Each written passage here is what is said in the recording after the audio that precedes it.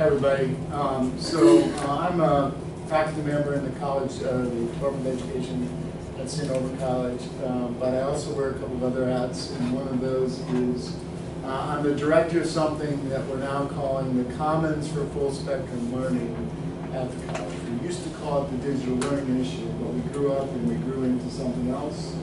And so we're going to talk a little bit about what that is and how that framework has grown into something that has allowed us to start to shift our institution to new ways of teaching and learning that elevate student learning. And so my colleague, Autumn Caines, we just ran a conference similar to this at St. Norbert yesterday. I was there in the morning and had lunch and heard some great student speakers, heard Robin DeRosa give a keynote in the morning, and then jumped on an airplane and came here. But she was managing the conference, so she's still there. Great guy. So this is my colleague, Autumn Caines. So Autumn, you want to say a word about your background? Yeah, hi everyone. My name is Autumn Caines and I'm an instructional designer here at St. Norbert College. I became familiar with the full spectrum pedagogy framework and theories probably about 2 years ago. I ended up at St. Norbert at that very conference actually as a presenter and became familiar with the community. And then an opportunity opened up about 8 months ago for me to actually work at the college. And I applied and interviewed, and I actually obtained that position. So now I get to work with it even more closely, and it's a real honor. And it's an honor to be here and be able to present with all of you today. Okay, so I'm going to, pardon me while I shift this into presentation mode, and Autumn is going to move into the background here, if I can get this to work.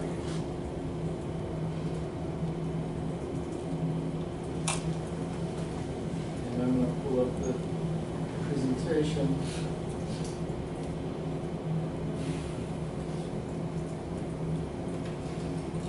Okay, like brilliant colors here. Actually, our model is about color in the sense that we're using the concept of a spectrum. And so I want to just take you quickly through the history of how we got to this idea and how we're using it. So this is what we call full spectrum pedagogy as a framework for designing to help faculty situate current practice, conceptualizing the range of possibilities, and shifting the focus toward how they might use technology to enhance student engagement and learning. In other words, as we started to talk about digital learning and the place of digital learning in a small liberal arts college where we prize face-to-face interaction with one another, how could we possibly be interested in technology? And some of my colleagues notably said, well, the minute you start talking about this stuff, Reid, then they're going to go, wait a minute, you can't tell me the right way to teach. I know I'm teaching the right way. And so one of the things that we came to was, it's not about getting everybody to change their teaching. We want to keep the really best of traditional teaching as part of what goes on at our college. You should have a great lecture class when you go to college, a really great lecture, okay? You should have one of those experiences. But you should also probably be sure to take an online course, because out there in the world, most PD is done through online tools. And so you need to be able to have a sense of how that works differently, how that environment works. And then every shade of that spectrum in between. So our concept was, up front, when we started talking about this, what if we talk about doing sort of the best of every shade, the best of every color, of every blend of possibility, from that very traditional learning on one end of the spectrum to very innovative and creative ways of learning on the other end of the spectrum, and every color in between. And that the student's experience at the college would involve getting all of that, getting that whole range, that the part of their job was not just to get content, but to have those different pedagogical experiences. And some of those are baked into different kinds of courses and different kinds of fields, but we wanted to tease that out even more because I could walk down hallways in classrooms and see faculty standing up in front of rooms talking to students in most rooms, which told me we weren't there yet. Okay? So I took on the role of directing this project as sort of my side job, besides being administrator of teacher ed program and teaching. I took this job on, and so we worked to try to initially do workshops and things to try to get folks involved. And the next big leap we made was twofold. One, I got some money. Somebody gave me a budget. It wasn't very big, but I had some money to be able to do some seed grants, to be able to give out to people to try some stuff. Second thing was we had to define what we meant by blended learning because the definitions were all over the map. Okay, so we decided rather than grabbing onto somebody else's definition, we got to figure out what it means for us. So I was charged with leading that effort, and this is what we came up with. Again, reflecting a full spectrum, the idea was that in order to define what we mean by student learning, right, that we want students to be engaged in different ways, right? And that's really what faculty want to talk about. They want to talk about student engagement. How do we get them hooked in, right? We don't want them to be passive learners. We want them to be engaged learners.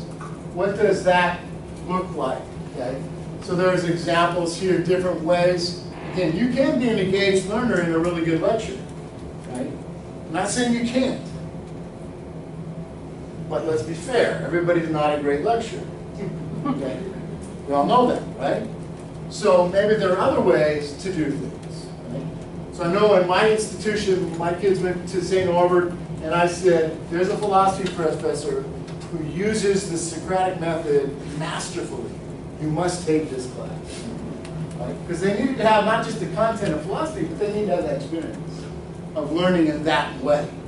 That was valuable. Okay? So we're thinking about how do we situate blended learning in this context. We define blended learning then as being, well, not fully online.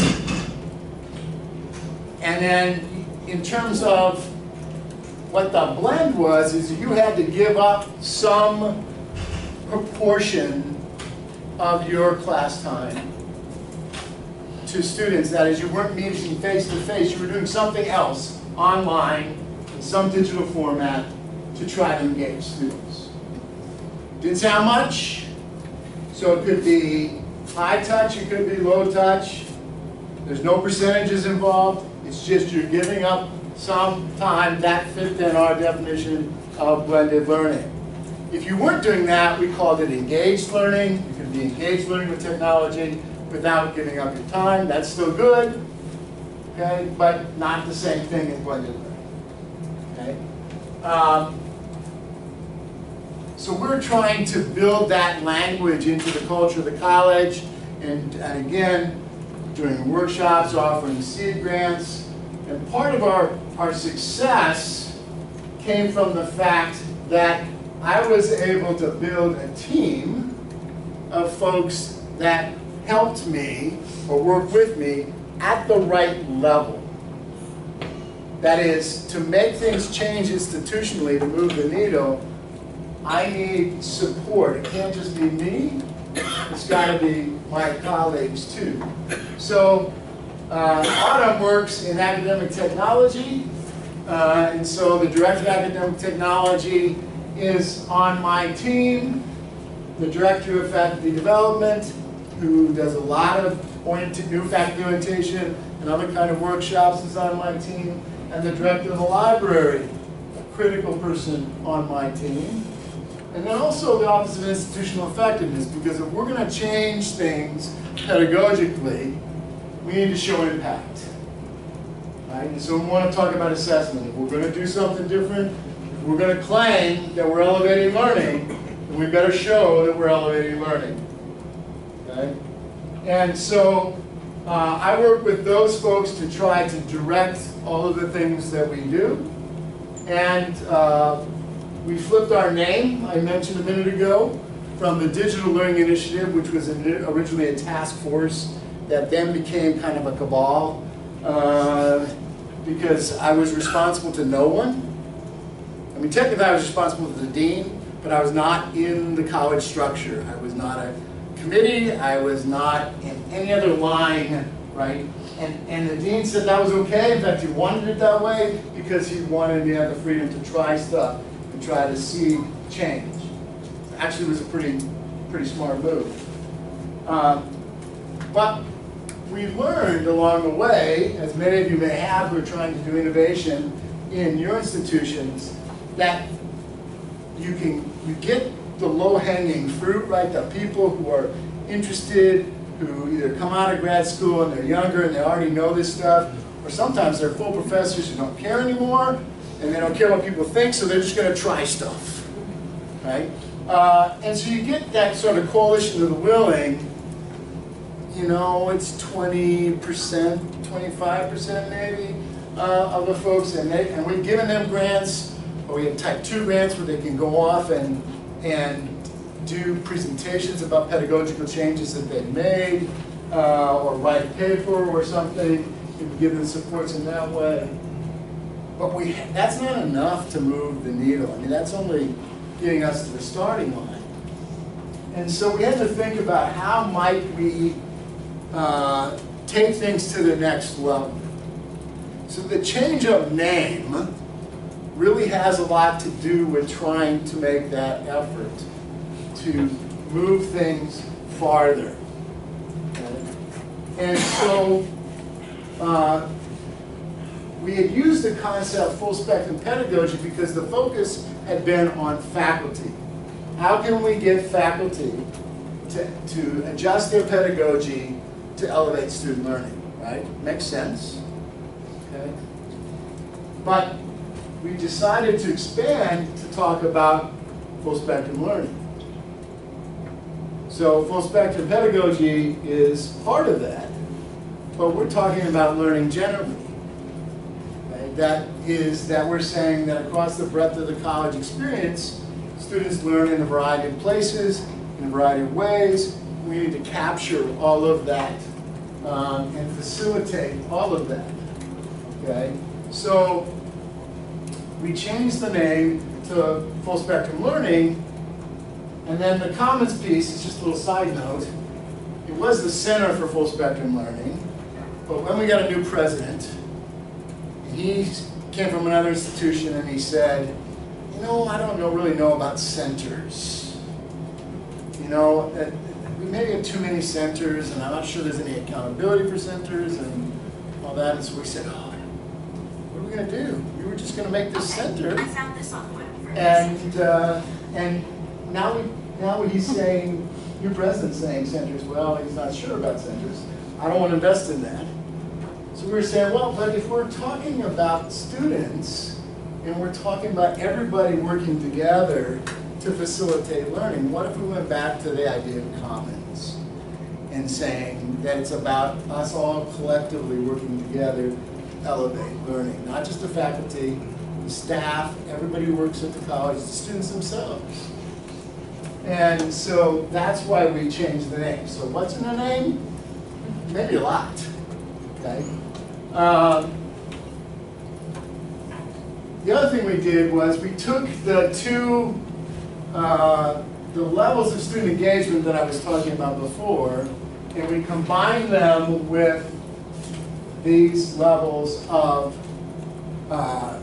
learning in terms of what I was talking about, in terms of non-digital with fully digital with hybrid here. And notice these boxes are all blank. That's because this is something we want to give to professors and say, where do you fit? Where does this class fit? Where does this assignment fit?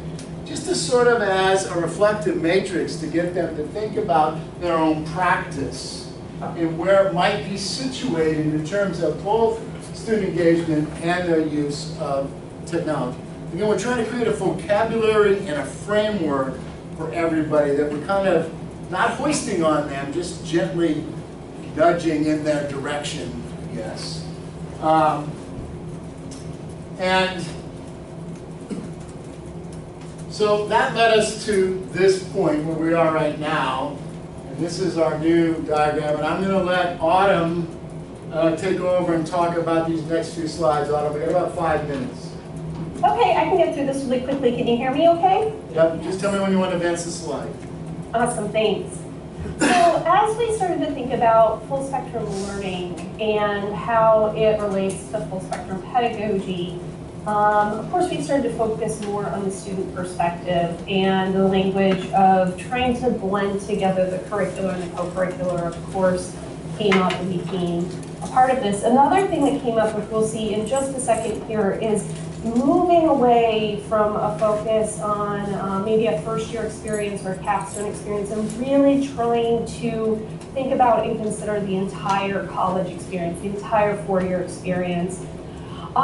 So one of the things that kind of lies at the center of this, from a tools perspective, not from a pedagogical perspective necessarily, not from a theoretical perspective, but from a tools perspective, is domain of one's own. And if you're not familiar with domain of one's own, really basically it's the idea that you give a student an internet domain and they can install different programs on it. One of the simple uses is to install something like, say, WordPress for a portfolio project where they would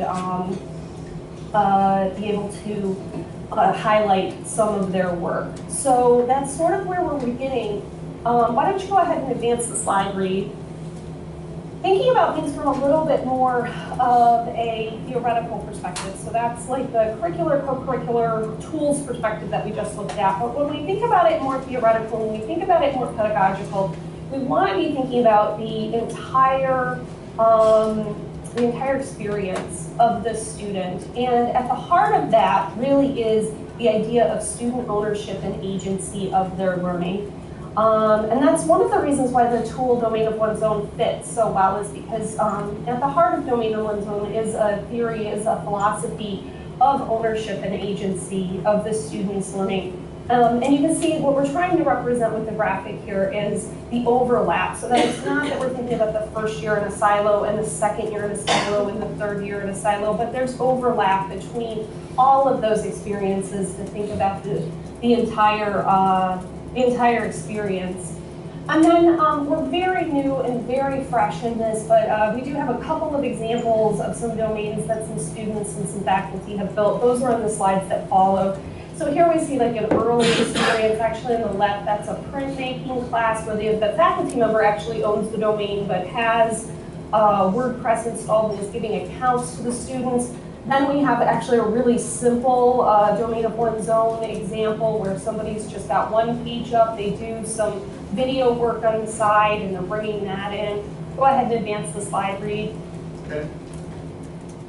Here we're getting a little bit more experience. We're gaining a little bit more here. We've got a digital research fellow blog. So this is somebody who has a research fellowship at the institution, at the college, and they're blogging about that experience, what they're learning, what they're finding in their research, and using this as a research dissemination tool, as well as a sophomore student who is just blogging more generally about her college experience in the classroom as well as outside of the classroom. Go ahead and advance the slide, Reid.